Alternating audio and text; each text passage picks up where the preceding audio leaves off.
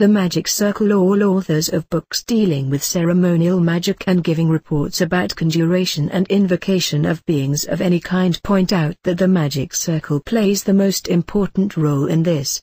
Hundreds of instructions can be found on how to make magic circles to attain various goals, for instance with Albertus Magnus, in the clavicular ceremonies, in the Goetia, in Agrippa, in Magia Naturalis, in the Faust Magia Naturalis and in the oldest grimoires.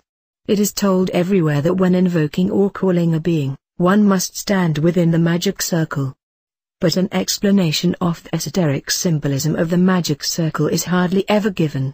Therefore I intend to give the studious and eager magician a completely satisfactory description of the magic circle according the universal laws and analogies. A true magic circle represents the symbolic layout of the macrocosm and the microcosm, that is, of the perfect man. It stands for the beginning and the ending, for the Alpha and the Omega, as well as for eternity, which has no beginning and no end. The magic circle, therefore, is a symbolic diagram of the infinite, of divinity in all its aspects, as can be comprehended by the microcosm, i.e., by the true adept, the perfect magician. To draw a magic circle means to symbolize the divine in his perfection, to get into contact with him. This happens, above all, at the moment the magician is standing in the center of the magic circle, for it is by this act that the contact with the divinity is demonstrated graphically. It is the magician's contact with the macrocosm in his highest step of consciousness. Therefore, from the point of view of true magic, it is quite logical that standing in the center of the magic circle is equivalent to being, in one's consciousness, a unity with the universal divinity.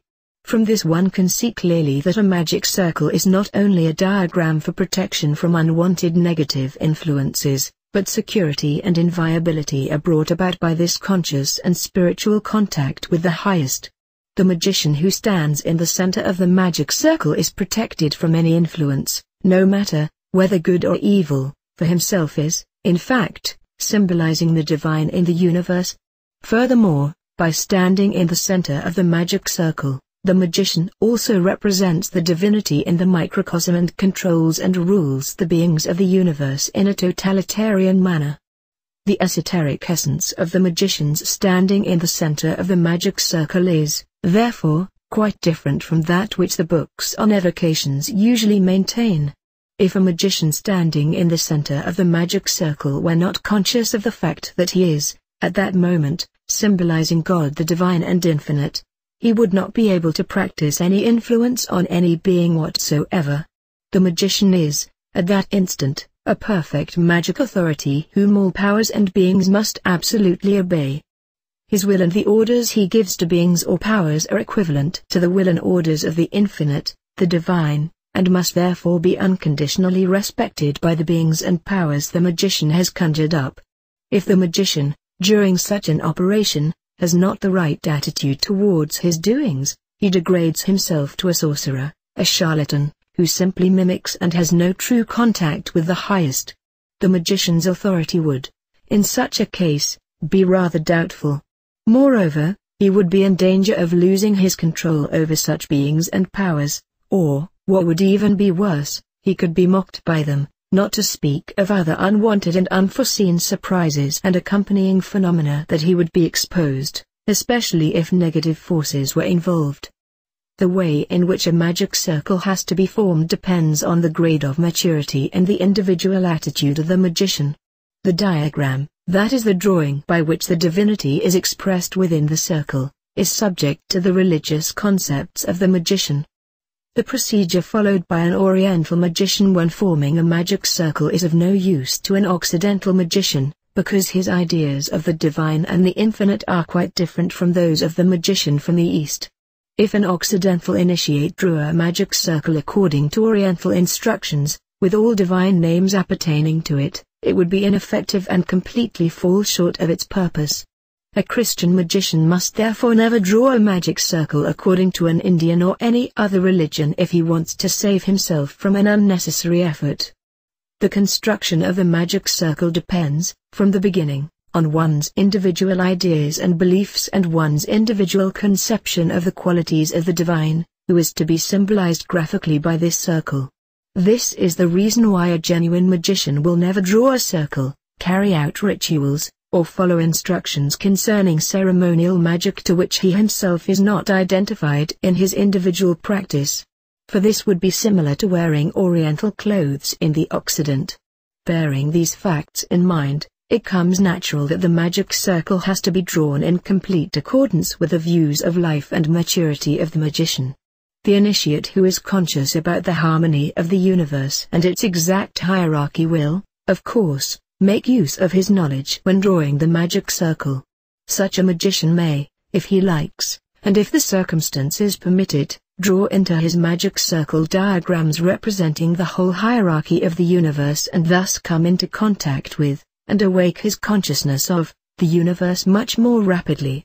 He is free to draw, if necessary, several circles at a certain distance from each other in order to use them for representing the hierarchy of the universe in the form of divine names, genii, princes, angels and other powers.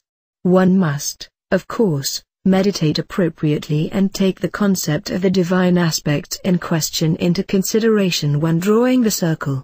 The true magician must know that divine names are symbolic designations of divine qualities and powers.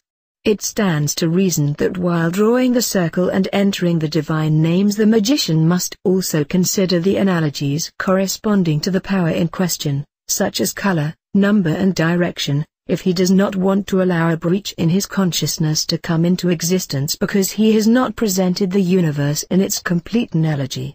Each magic circle, no matter whether a simple drawing or a complicated one, will always serve its purpose, depending, of course, on the magician's faculty to bring his individual consciousness into full accordance with the universal, the cosmic consciousness.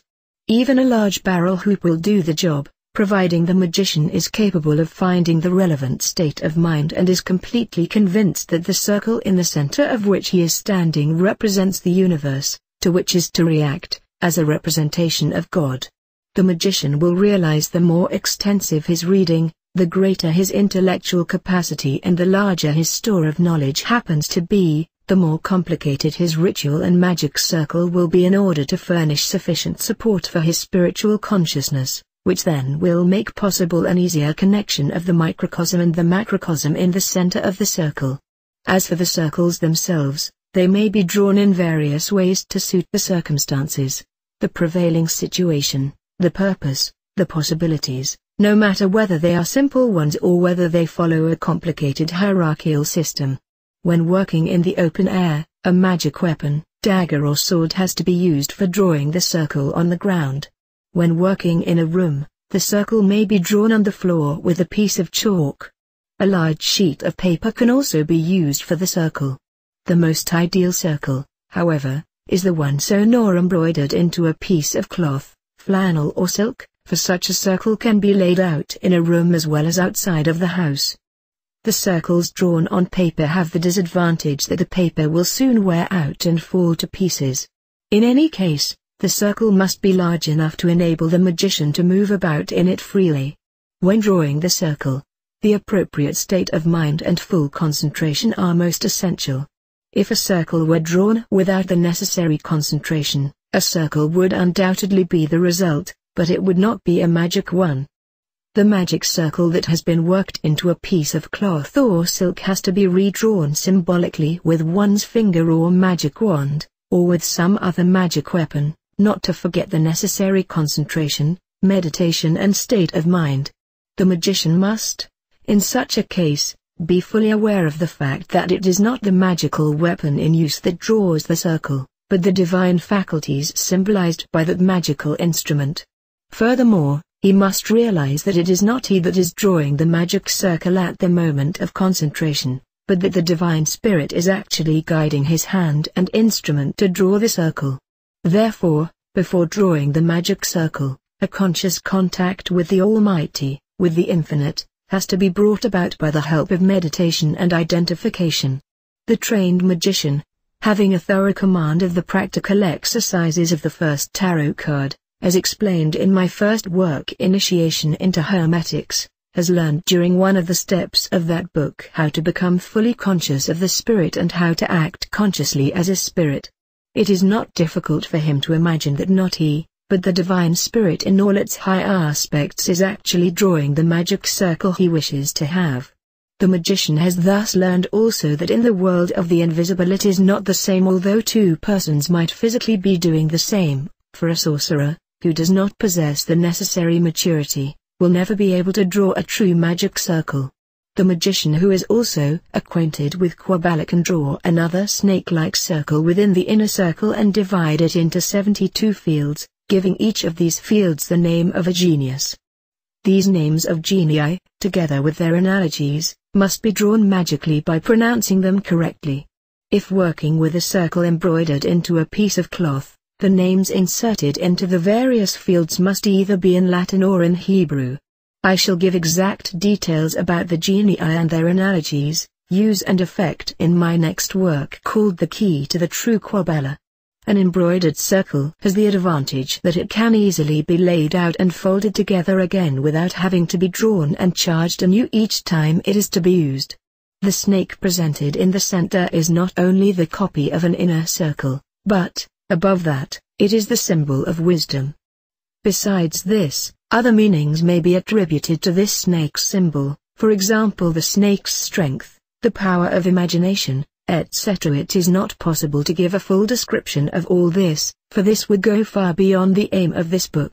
A Buddhist magician drawing his mandala, putting his 5 deities in the form of figures or diagrams on top of the relevant emanation, is, at that moment, meditating about each single deity whose influence he is trying to evoke. This magical ceremony, too, is, in our opinion, equivalent to the drawing of a magic circle, although it actually is a genuine prayer to the Buddhist deities. To say more about this matter in this book is quite unnecessary, for enough material has already been published in Eastern literature about this kind of magical practice, either in exoteric or in secret manuscripts. A magic circle may serve many purposes. It may be used for evocation of beings or as a protective means against invisible influences. It need not in all cases be drawn or placed on the ground.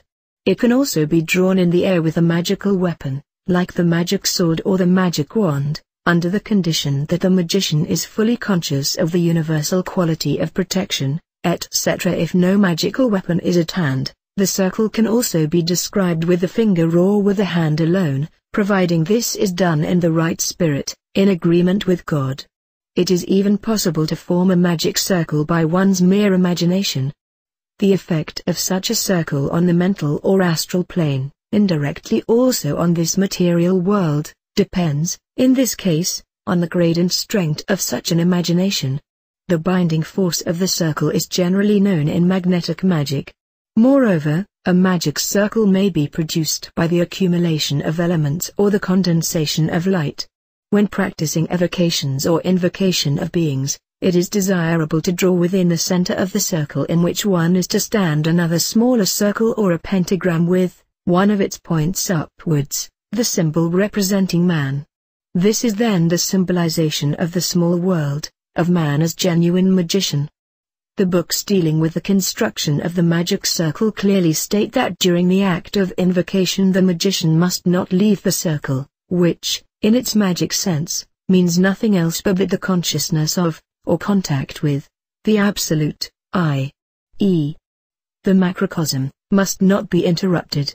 Needless to say that the magician, during his magic operation with the help of a magic circle and with a being standing in front of him, must not step out of the circle with his physical body, unless he has finished his experiment and dismissed the relevant being. All this clearly shows that a true magic circle is really the best means to practice ceremonial magic. The magician will always find that the magic circle is, in every respect, the highest symbol in his hand. It is hardly necessary to mention the specimen of a magic circle, since every magician will now know from what I have said above how he has to proceed, and it is now up to him to make use of the instructions given here.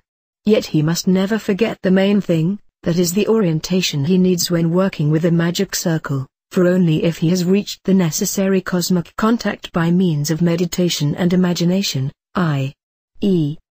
the personal connection with his God. Will he be qualified for entering the circle and starting work inside it?